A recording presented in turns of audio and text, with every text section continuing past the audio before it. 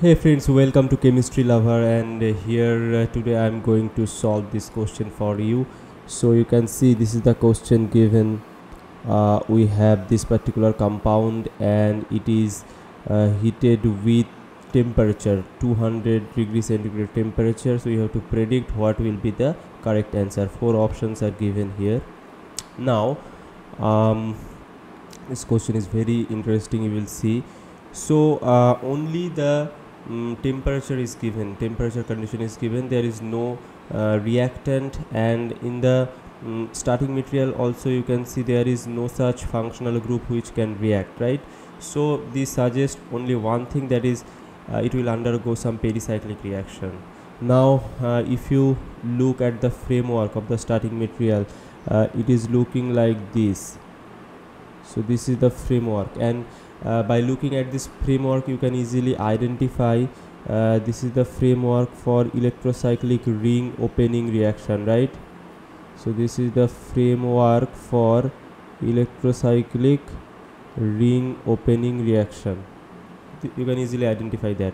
So keeping that in our mind, let us see what we can do with this. Okay, so I can write down the starting material again here.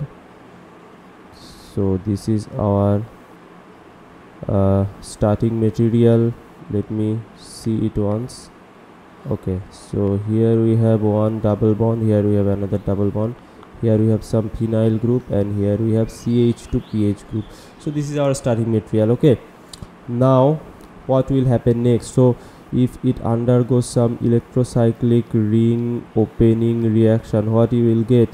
You will get a product like this. So this is the product you wanna get. Here you have this pH group, here you have this pH group. So this is the product you will get after the electrocyclic ring opening reaction. Now the next reaction, what will happen? So again there is no reactant, but only temperature is given, so another fold of pericyclic reaction can take place. Now it can simply reverse back to the starting material by a electrocyclic ring closing reaction, or what else it can do? It can do a 1,7 hydride shift. This hydrogen can shift over here. This is 1,7 shift. This is 1 2 3 4 5 6 7. So this is basically 1,7 shift, and this 1,7 shift will actually give you a compound like this. Okay, so here you have this pH, so this you will get, right? So this is 1,7 shift. Again this compound is also starting material for a pericyclic reaction. What is that? That is basically the electrocyclic ring closing reaction. How that will happen? So if I just draw it in another way, how it will look like. So you can see this is how it will look like. So let me erase this thing.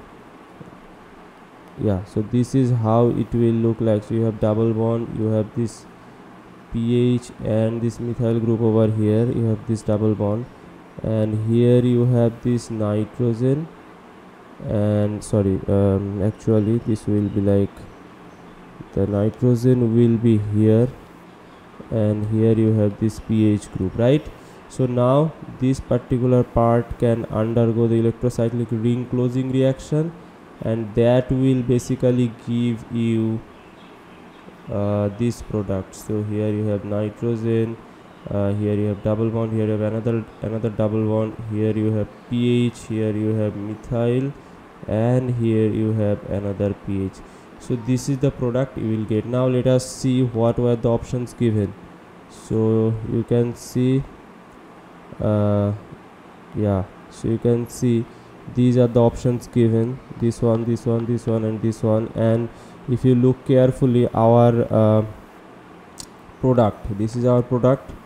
So this is our product, and this actually matches with the which option? With option A, right? So it matches with option A. So this option A will be the correct answer, right? So you can see how we have to solve this problem.